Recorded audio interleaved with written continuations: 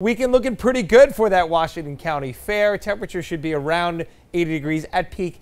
You know, we're just talking about an hour or two here and there, and even Sunday might not even get there. Most of the days will be in the 70s, so pretty comfortable stuff. Tad bit humid, but we'll have a fair amount of cloud cover as well, so we're not going to be out there baking. Only thing I want baked is those pies in the pie eating contest. 81 degrees tomorrow. Clouds and fog both mornings. I think we'll get a little bit of burn off from that and some sun in the afternoons. Maybe the cloudiness a little bit stingier on Sunday. Oh yeah, in between, here in Providence, we've got water fire tomorrow, and it's looking pretty good. Partly cloudy skies in the evening, sunsets. Those clouds will start building, as you can see, as we get towards midnight and the end of the event here. Clouds thickening up, temperatures low to mid 70s to start and falling into the 60s. And even when we do get the sun during the day, it's going to be very hazy. Similar to what we had out there today, where it almost looked cloudy at times.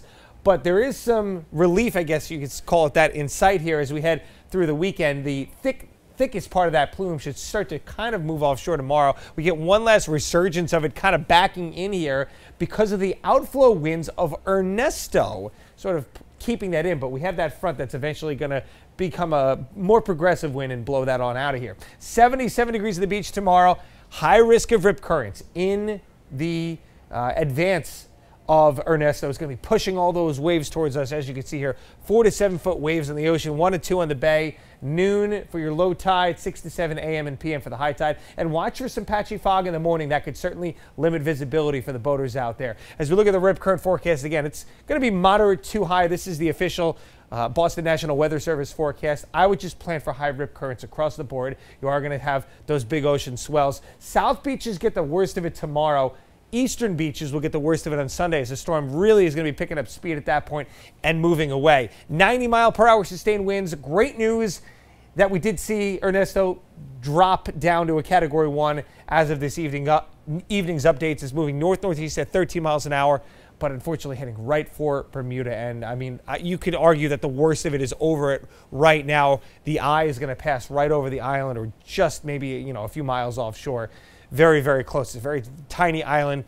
Again, made to withstand events like this better than most. So we have that going. But again, 80-mile-per-hour sustained winds and gusts upwards of 100 miles per hour. There goes the storm racing away. Again, we'll see and, well, we won't see, but we'll feel, well, we'll see and feel the effects of Ernesto as we head through the weekend at the beaches.